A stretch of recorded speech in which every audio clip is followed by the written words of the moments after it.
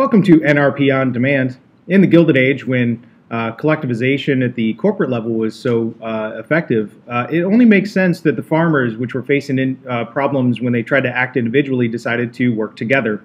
Farmers initially started to work together to ease the isolation of being in the rural areas, and they would get together in organizations, often calling themselves the Grange. And little Granges popped up all over the place. And soon they realized that they could organize economically and pool their resources together to purchase things at a lower discounted rate.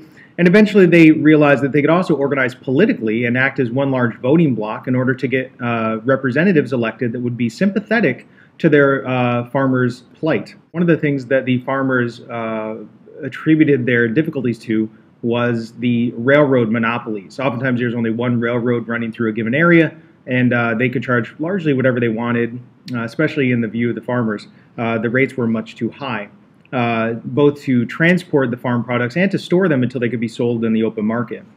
So the Grangers elected state representatives that would then go on and pass what are known as the Granger laws, laws that tried to regulate the railroads. And they were passed, and the railroads ended up suing, and it went all the way to the Supreme Court.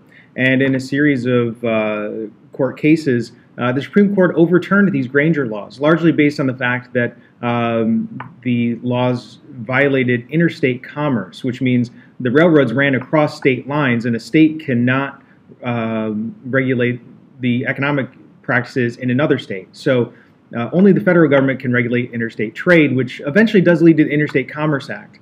The railroads were not the only thing the farmers tried to take care of, and we will talk about those more as we start talking about the populist movement.